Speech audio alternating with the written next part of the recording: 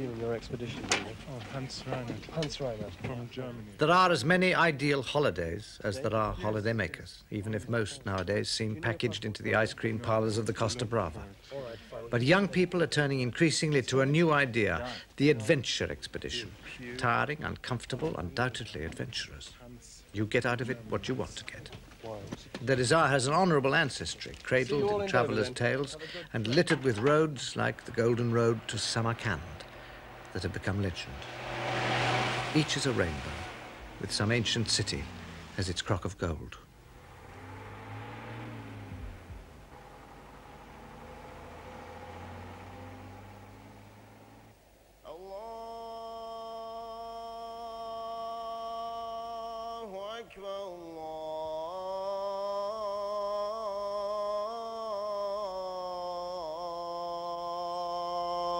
أكبر أشهد أن لا.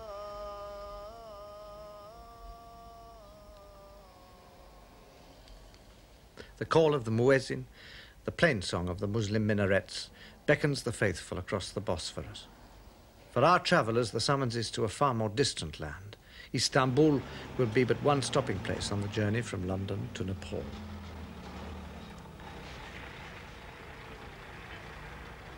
This expedition's leader is Mike Demon. He's 28 and for 3 years has driven the road to Kathmandu and back. His passengers, 25 in all and mostly in their 20s, are as mixed a bunch as you could wish. Right, here we are.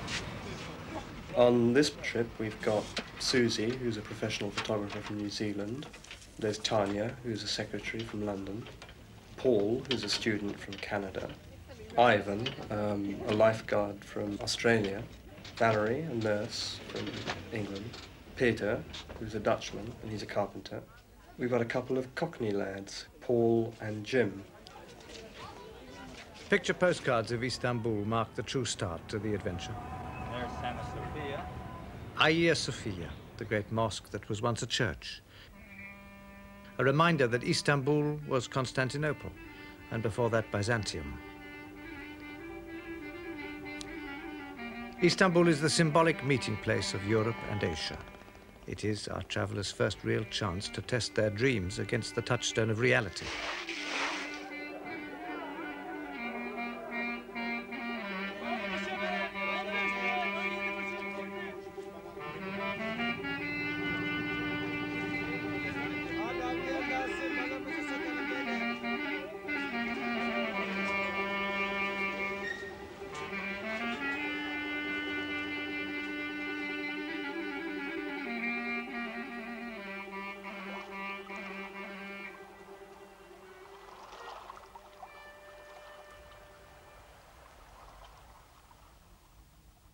From London to Kathmandu by air is 4,500 miles. By road, it is 11,000. The party will cross deserts, 3 major mountain chains, and a segment of the earth more touched by history than any other.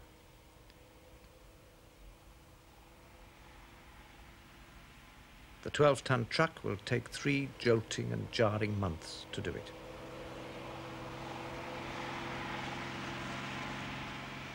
Inevitably, one wonders about the sort of man who will choose to lead such expeditions for a living, as Mike Demon has done. I worked for a firm of stockbrokers in the City of London. I was involved very much in doing investment analysis for mining stocks mainly, visiting companies that I would then write investment reports upon. I think subconsciously became jaundiced with the way of life that I was leading. One rainy winter morning when I woke up and I just couldn't face going into an underground train. And I just decided that was it, and I wasn't going to do it anymore.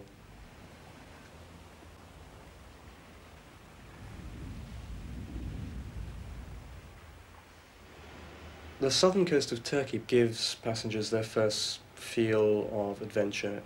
I think for all of our passengers, the allure of adventure is paramount. They could travel by plane. They could even travel in an air-conditioned coach. So there must be something that makes them choose to ride in the back of a truck.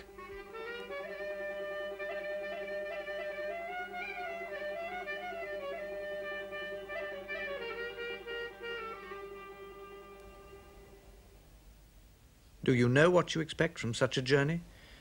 Or is what you seek merely what you find? Is this how you'd imagined Ephesus, famed for its temple of Diana? Do you picture St. Paul preaching to the Ephesians?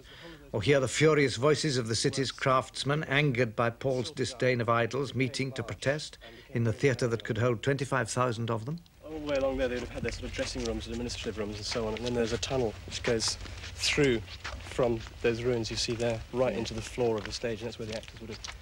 What would they have done? Just acting? Would there have been lions and things? It was mainly dramatic performances and sort of choral works, I think, and so on. They had a very stylised... It's terribly high up the top there. People at the back really were miles from the stage. Yeah, but you find the acoustics in there are absolutely fantastic. Really? I mean, yeah, if you go and stand in the middle, and the rest of the group stands around the top up there, and you just talk in an ordinary speaking voice, the whole lot of them will hear you. Yeah. It's amazing.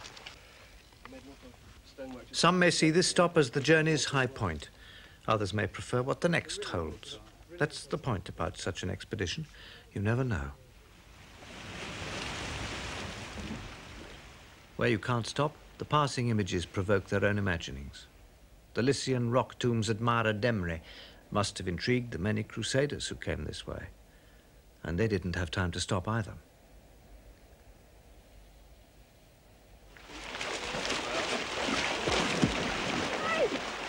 On such a trip, a scene more suited to the family snapshot album serves a double purpose.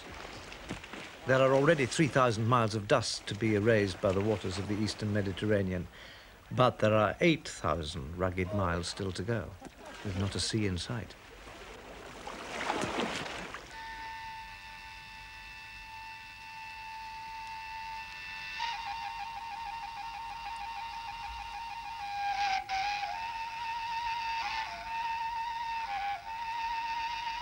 The first sight of the valleys of Cappadocia is what one might have expected from the surface of the moon. But this lunar landscape is inhabited, with dwellings carved as hideouts in the rock pinnacles by Christians fleeing Muslim persecution.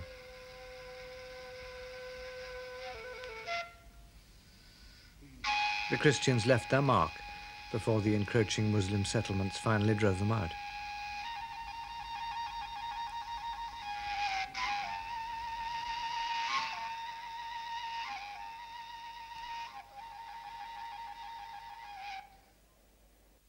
The trail moves on to eastern Turkey. To the north, Mount Ararat, where Noah's Ark came to rest. To the south, Mesopotamia and the Garden of Eden.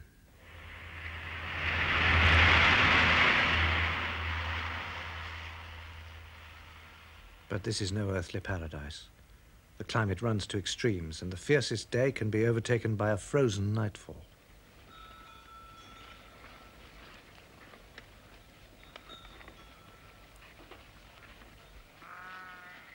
The expedition found it at first a hardship to sleep in sub-zero temperatures for 2 or 3 nights, but they got used to it. Gradually, you who travel become toughened.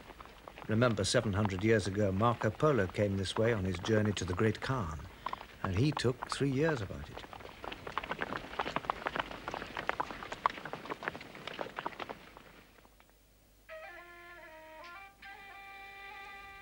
But the Kurds have been here since 1,000 years before that.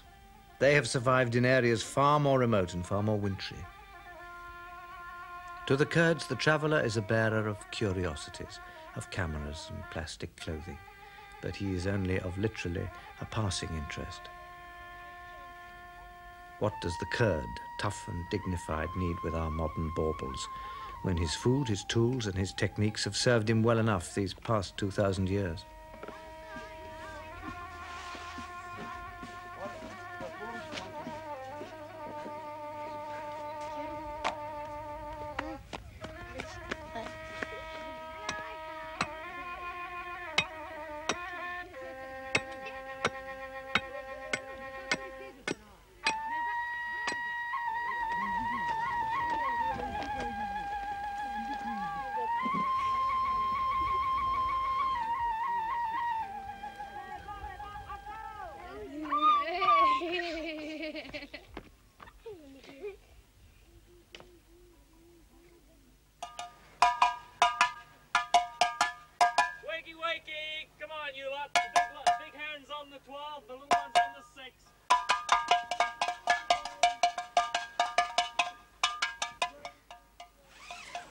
This type of trip is basically a camping trip, and it is rough camping.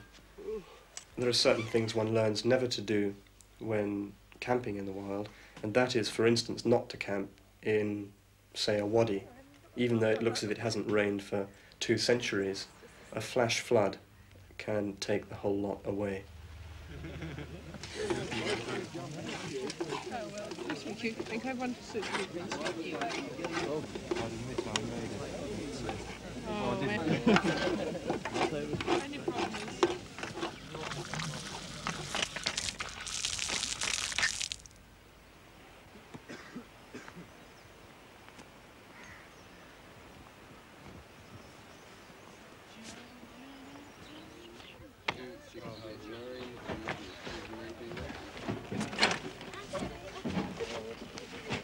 Ah, this is a good ride. It's a bloke. It's very important that the passengers should feel that they are responsible for the destiny of that trip and also for its day-to-day running. Groups of 3 usually will do the cooking on a specific day. They will also do the shopping in the local bazaars. 7 rupees 1 kilo.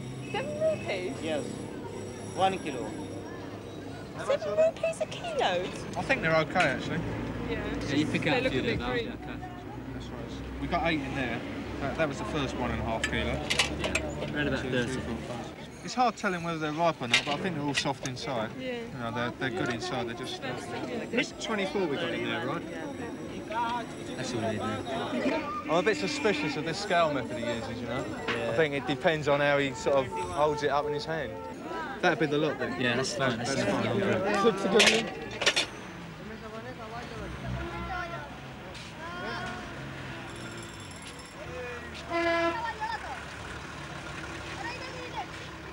You love doing these, right? Start with 5 and if there's not enough, then please do the one. Yeah, it should be enough. I'm getting an average of about 12 slices. See, the tomatoes have gone back to their normal shape after being more like plums before.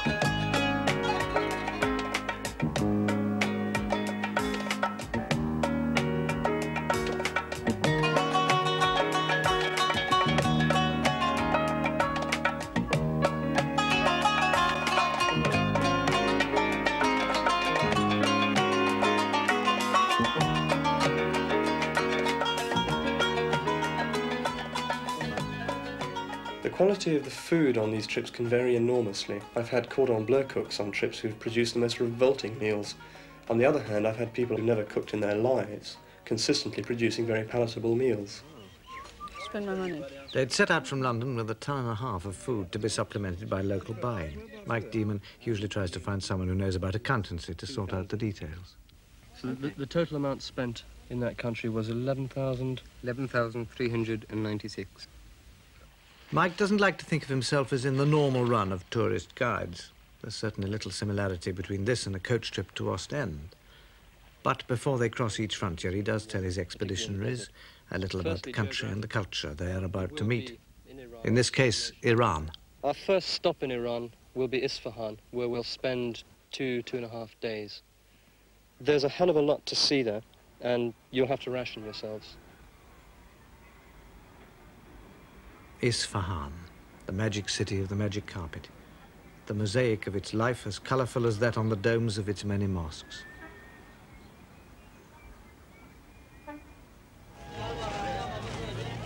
The idea of the bazaar may have been romantic. The reality is simply what it is, the Persian marketplace.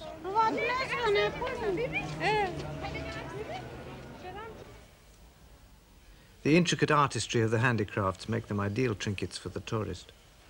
But to the Persian, even the interminably beaten brassware will be merely a household utensil.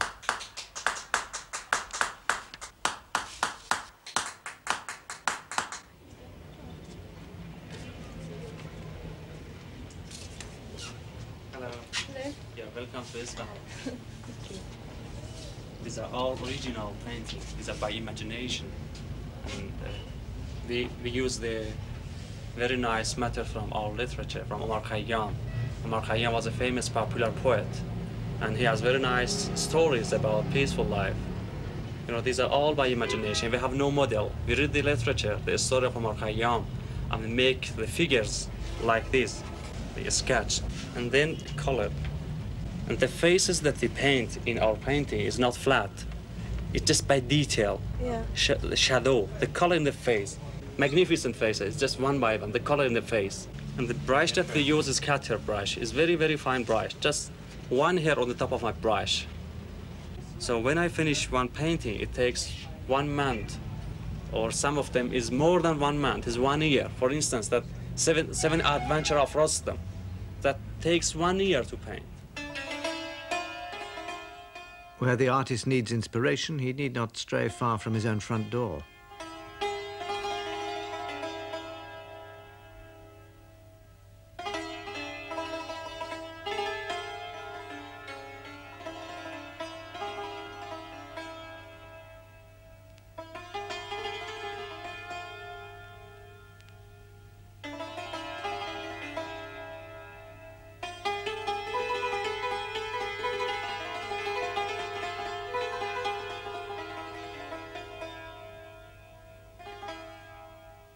From the minarets and mosques of Isfahan, it is 400 miles south to the magnificence of Persepolis.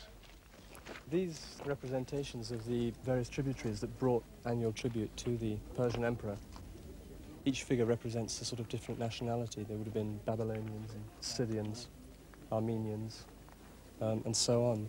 And you can see they're all carrying something. At least those ones there are. I think the ones there with the lances are members of the guard escorting them in to see the emperor. This is in fact one of his spring palaces, was it? Yeah, Darius stayed here in the spring, and then in the winter he'd travel up to his other palace at Akbatana, which is modern Hamdan. And it's fantastic when you think of the distances that they covered every year just to visit their palaces. There's something like 1,600 miles at 1 mile an hour. These ruins are known as the Throne of Jamshid. If you want their epitaph, look to Omar Khayyam. They say the lion and the lizard keep the courts where Jamshid gloried and drank deep. If Omar came this way, it was a hard coming, for he lived and died at Nishapur, and between here and there lies one of the world's great barriers. Then the only way of crossing the great Iranian desert was by camel. It took up to 3 weeks. Today, the expedition's truck will do it in 4 days. All right, we'll have a look at the oil baths. Yeah. Probably change the oil now. When we go into the desert, we'll have to check the oil regularly every day, and possibly... When I started in this game, my mechanical ability was virtually nil on the road. I now reckon that I could handle any problem on a diesel engine truck. Yeah, you have to check also every day when we're on dirt roads, various mountings.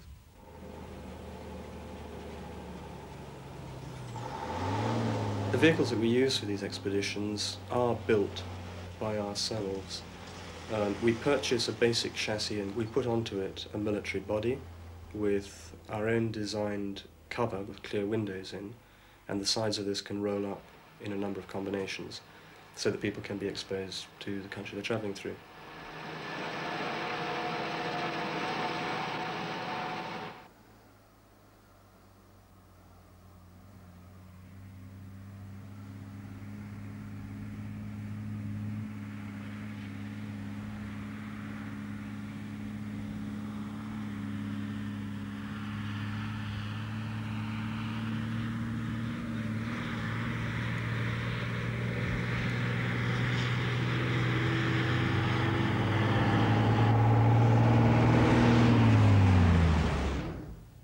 The intense heat turns the earth to dust and the dust to powder. The traveller might well wonder how anything or anyone could exist in such a place. But man has furnished the desert with his own surprises.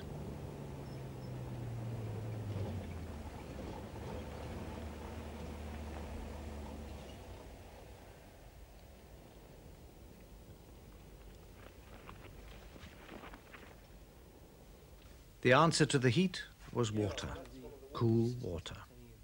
Sure, they had their camels, and every schoolboy knows that camels carry water in their humps, but even a camel has to refill. The water was collected in these old brick-lined cisterns and cooled by the draft of air rushing across the surface and up the tall funnel. Simple technology is often the best. Today, although it is dried up through lack of use, its very coolness is a blessing.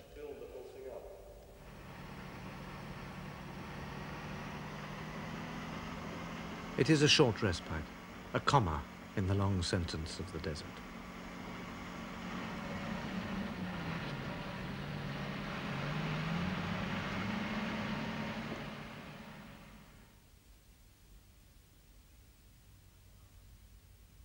But there are other pauses. The nights spent at the ancient caravanserais.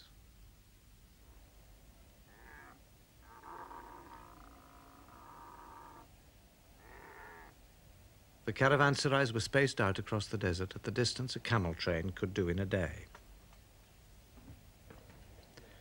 Omar Khayyam knew of them too. Think in this battered caravanserai whose doorways are alternate night and day, how sultan after sultan with his pomp abode his hour or two and went his way.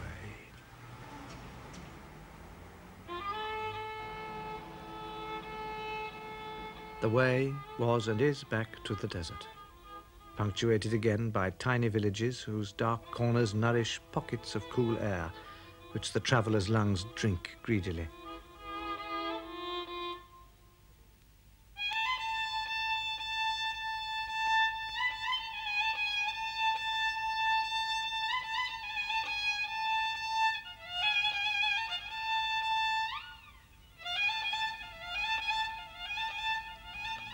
It is the fourth and last day of the desert.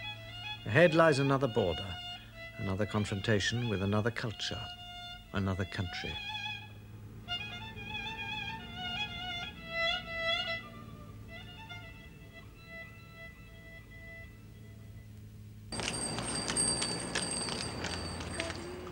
Herat marks our entrance into Afghanistan.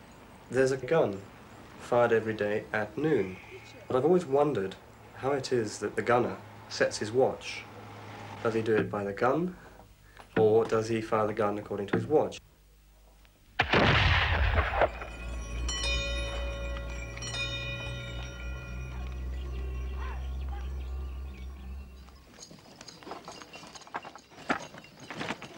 The realities of travelling in distant parts, I think undoubtedly have to be different from one's imaginings. To me, an Afghan was some figure from a woodblock print in a book about India. The reality of an Afghan was so beyond that, their strength of character which comes through in their most simple action. For the normal traveller, there is only one route through Afghanistan, the southern road, which is asphalted. There are two other possibilities, the central route, which goes high into the Hindu Kush, and the northern route. This was the one they decided to try. Keep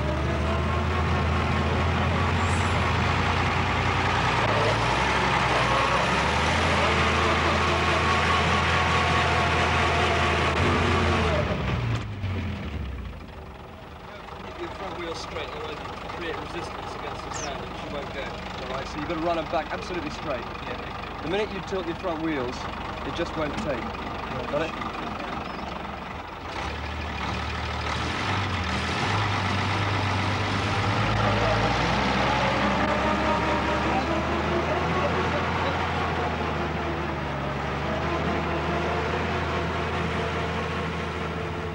It has been said that to travel hopefully is a better thing than to arrive, and the true success is to labour.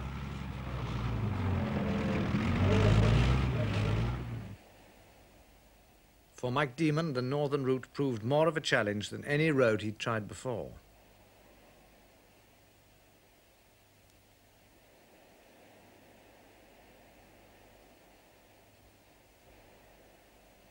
There are invariably hazards on this trip, physical hazards. These really involve the vehicle and the roads that we're travelling on. A large proportion of the trip is on dirt roads. A fair proportion of it is on tracks which would turn a hardened truckie's hair grey through mountain passes, rutted hairpin bends.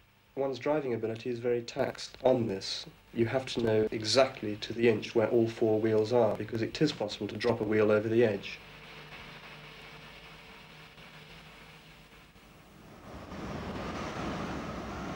There are other hazards.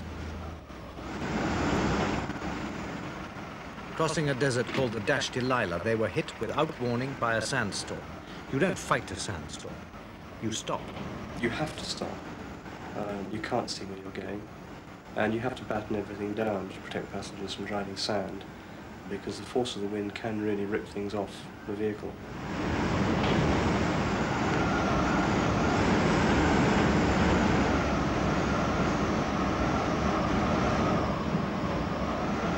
Attempt to get some kind of landmarks before the visibility went completely.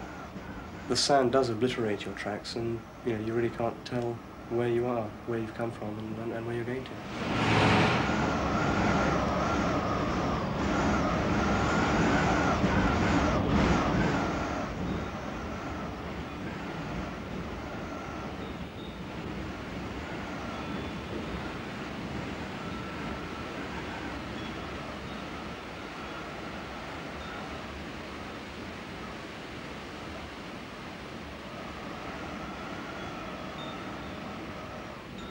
Then you see some Afghan come dozing out of the sand, hardly give you a look, and carry on past.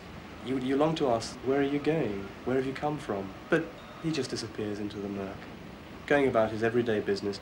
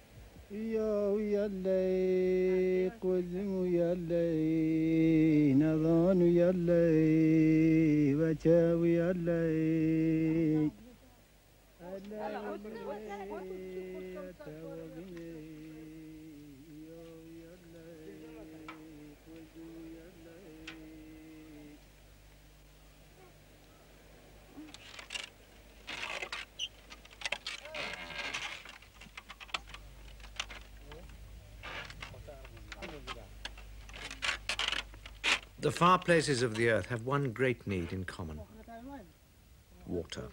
It is always the most precious of commodities, whether it comes by bucket or by tap.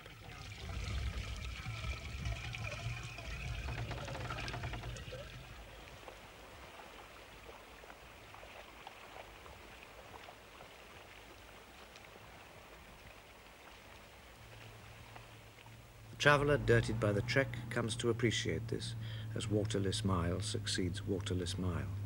Running water becomes a luxury.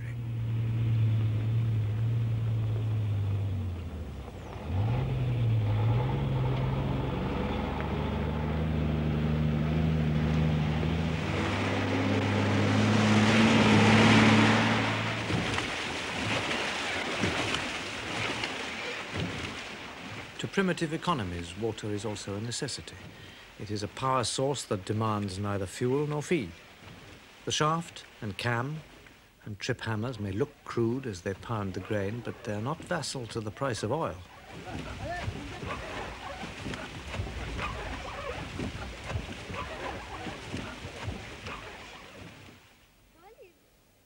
In northern Afghanistan are great cotton fields.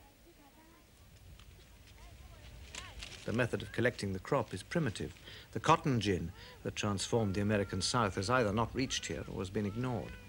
The economy has found its own balance. And what point has wealth if it excludes the excuse for jokes and laughter?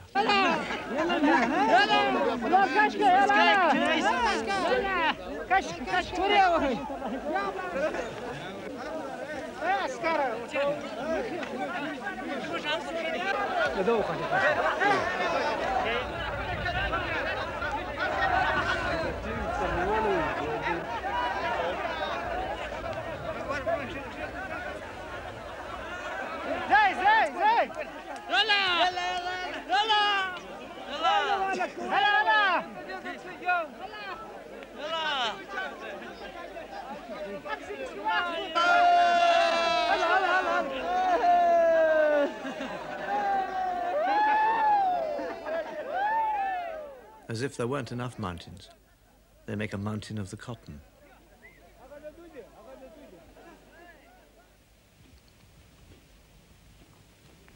You who travel do so because it is fun, or because it's educational, or in search of some private dream. The Coochies travel because they have always traveled. They are the epitome of all nomadic tribes. They cross frontiers but offer no passport or letters of credit. Who needs a passport when he has a camel? And when the donkey is his credit.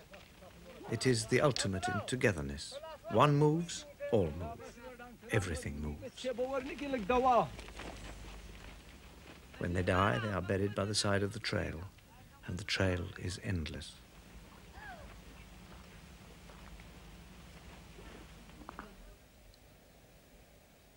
There was death here too at Bamiyan, where Genghis Khan's nephew fell in battle. To his memory, the great conqueror decreed that every living thing, animals, trees, the very grass, should be swept from the Bamiyan Valley.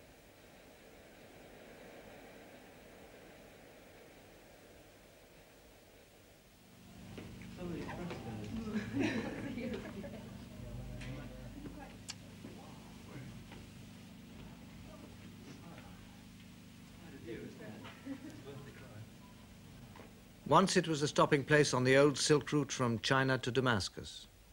Today it would be forgotten, but for the two Buddhas that guard it, silent, cold, immense.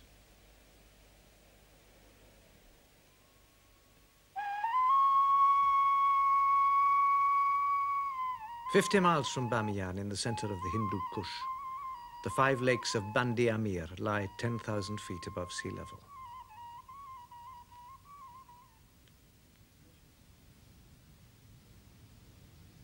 Around the creation of the lakes, a legend has been woven, a tale of a great Muslim hero named Hazrat Ali.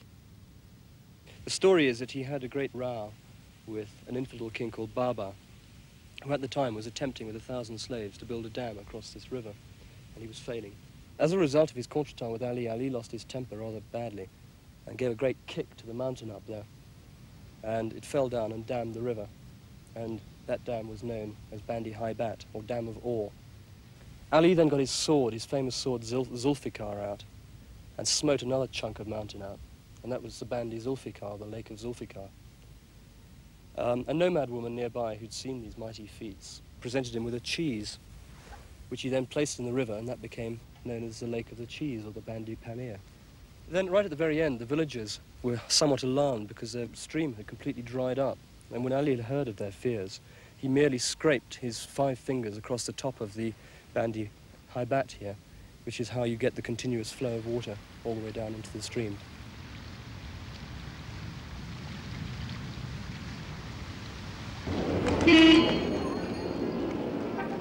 The noise of Lahore in Pakistan is almost hurtful after the silent mountains of Afghanistan. But its buildings also have a soothing elegance, echoes of the British Raj and the Mughal emperors.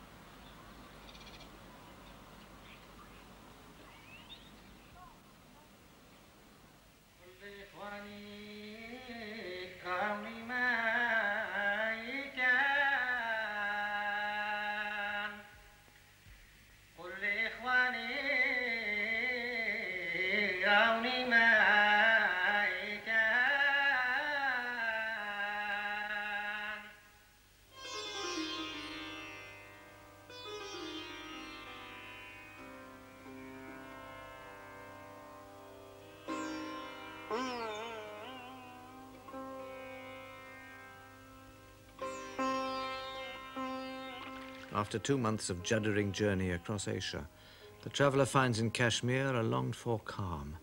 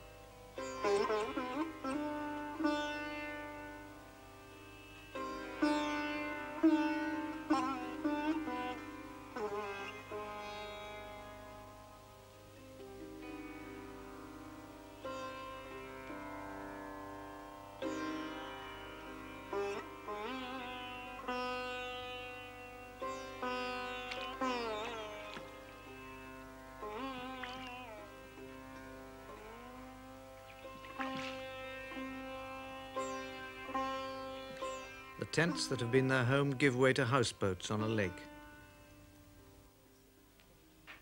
We're waited upon hand and foot, tea in bed in the mornings, afternoon tea.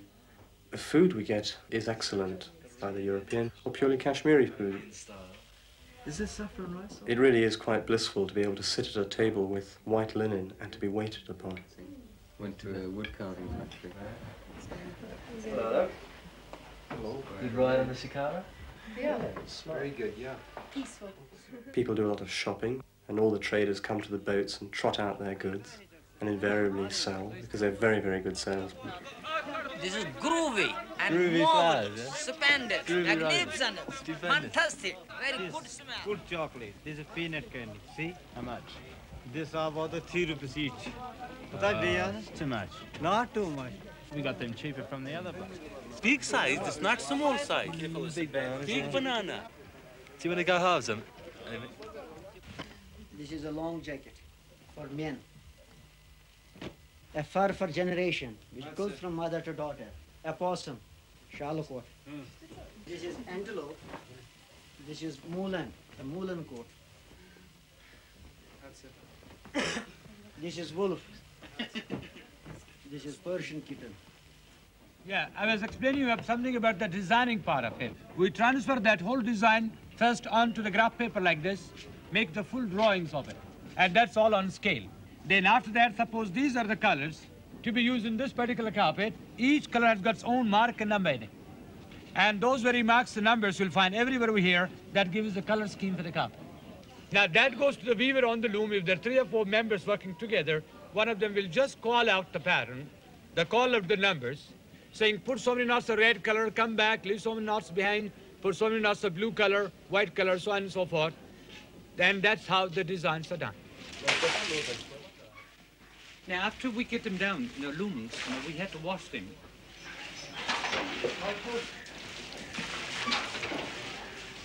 And this is what they look like when they're all completed. Look at a couple like that one. With the beautiful colors, the design in that one of it. That's like this way. They change the colors to here. Look at it this way, color in it. And then this way, it's quite different. Has this got any silk in it? No, it doesn't have any silk in it. It's all in cashmere wool. But since the cashmere wool is very famous in the world, you must be knowing it.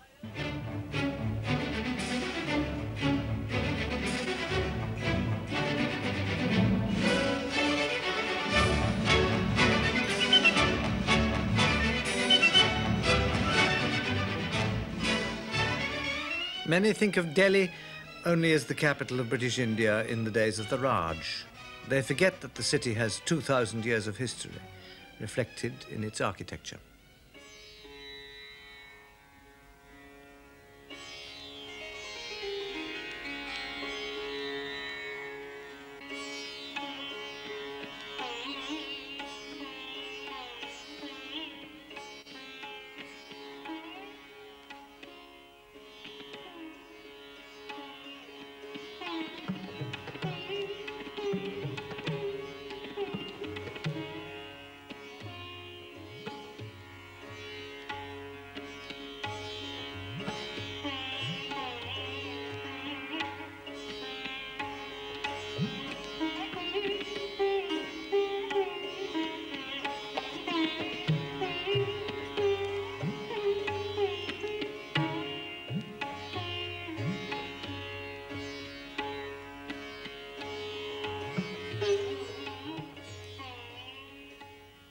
The mere fact of being on the road brings its own realities.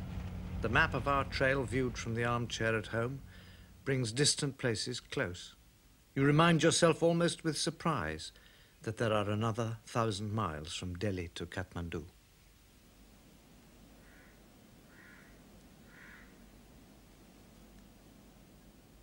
A 120 of those miles bring us to Agra.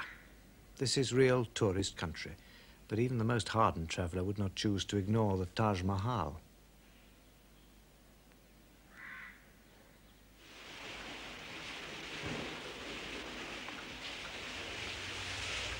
The mind of the traveller becomes sated with sight, sound, smell.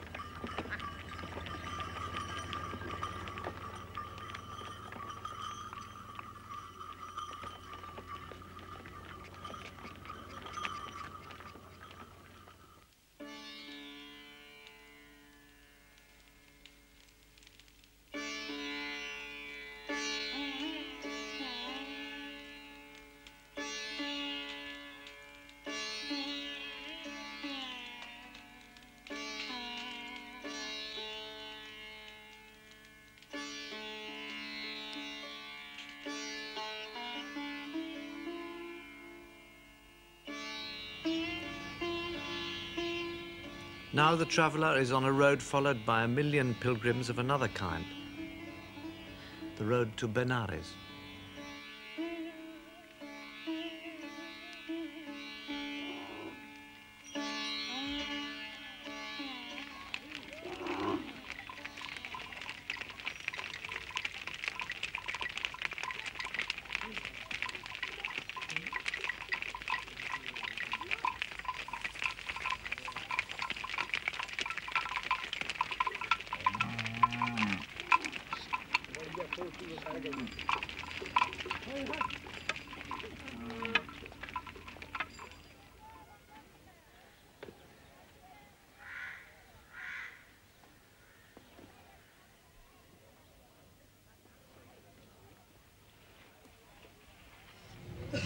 Benares is one of the world's holiest places of pilgrimage.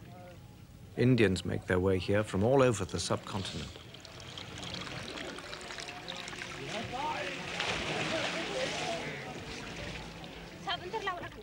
On the banks of the Ganges, perfectly ordinary people, prompted only by their Hindu faith, perform not only their ritual ablutions, but all the disciplines of yoga and the other accompaniments to meditation.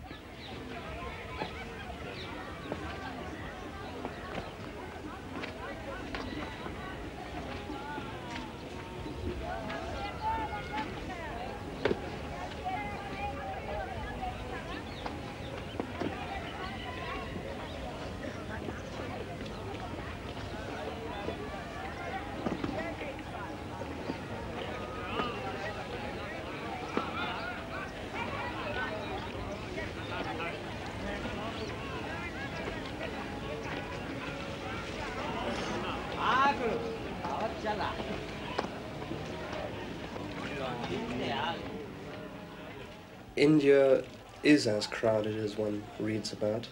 It is as hot as one reads about. But above all, it's a place of total and continuing pressure. Now, some people love all of these things about India. I personally can't take it for long periods of time, and it makes me long to get back up into the hills. Nepal has this fascination for virtually everybody that I know. I think it's the mountains. People are always attracted to mountains, and the Himalayas are very spectacular.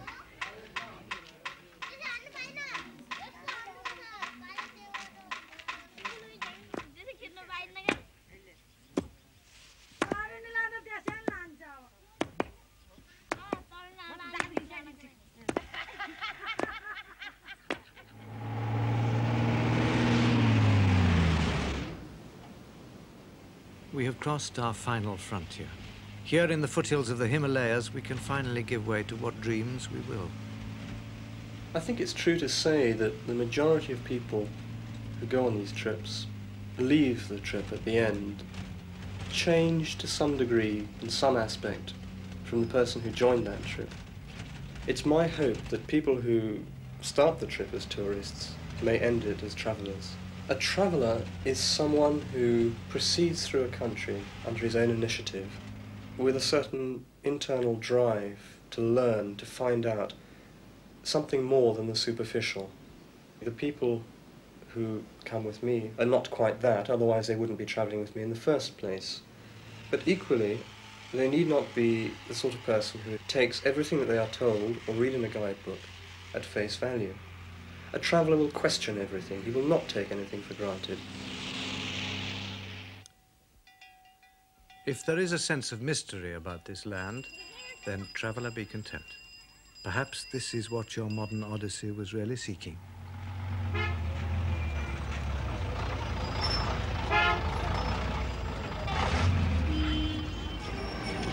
Righto, folks. There you go, Kathmandu. Journey's end. Journey's end.